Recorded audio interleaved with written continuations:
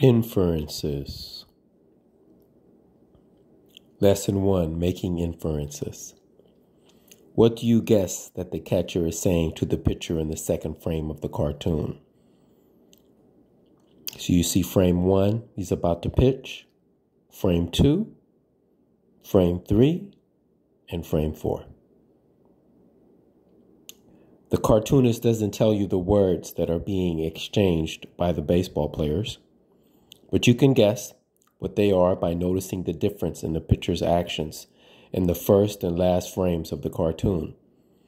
Humorous material often contains only hints about characters and situations.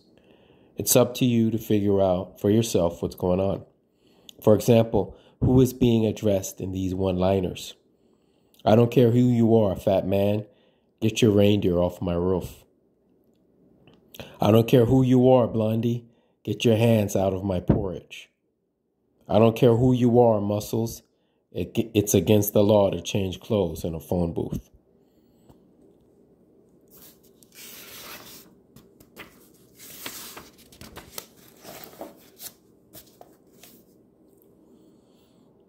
Oops.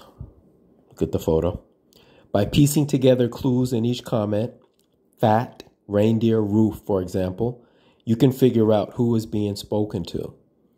This process of drawing reasonable conclusions from bits of evidence is called making inferences. Inference making is not limited to humorous situations, however. Look at the photograph.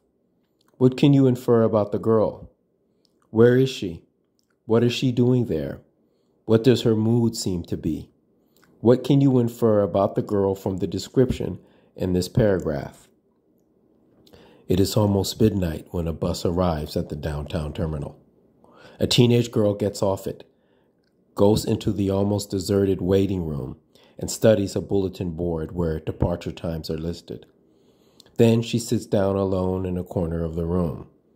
From time to time, she glances at the clock or looks nervously toward the main entrance. A woman walks over to her, sits down, and says something. Ignoring her, the girl moves to another bench, and the woman wanders away. A voice over the loudspeaker announces the departure of a bus. The girl picks up her suitcase and hurries to the departure area with the last uneasy glance behind her. 2. Which of the following inferences can you make about the girl? A. She is waiting to meet a friend who is arriving by bus for a vacation. B. She is changing buses and is uncomfortable alone in the bus terminal so late at night. C. She is running away from home and is afraid someone will come to stop her. You probably make inferences about people in situations every day. A person's appearance, actions, expression, and comments all provide clues for inferences. The more evidence you have, the more likely your conclusions will be accurate. But make sure that you have enough evidence. Although it's safe to infer that the girl in the paragraph above is uneasy, there is not enough information to conclude that she is running away.